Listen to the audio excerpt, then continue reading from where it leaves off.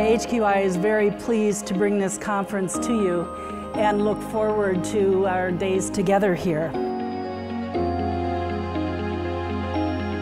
It is with great pleasure to host you, as they say down here, in America's finest city.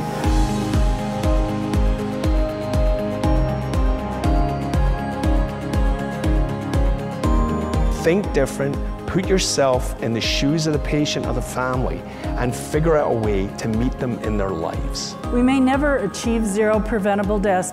Although I think it may be possible, I think we have a sacred obligation to try. Our commitment is to bring our effort to every aspect of our healthcare delivery system, both clinical and non-clinical.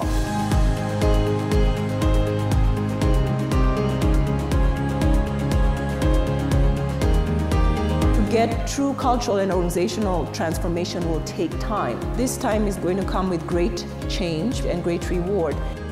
Day in and day out, how you show up. How you show up makes the difference for how others act, how others think.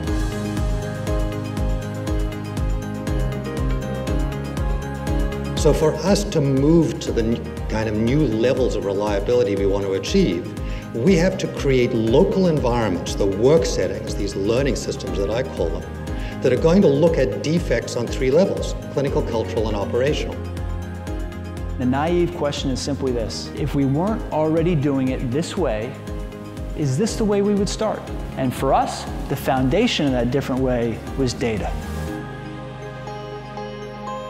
2, 5, and 10 years from now, we'll look back and say the steps we took are what we need, and we have served society by stepping out, taking a few risks, and moving forward. We are starting to see high reliability gain a lot of momentum in the healthcare, particularly among hospitals and health systems. I have learned more about quality and safety and how to improve what we do at the bedside from patients and families than I have from my colleagues.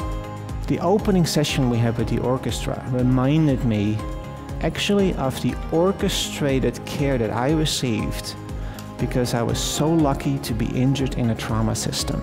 We need to take care of our workers in order to take care of our patients. We hope to construct this conference to cover respect, reliability, and resilience through listening, learning, teaming, engaging, and leading.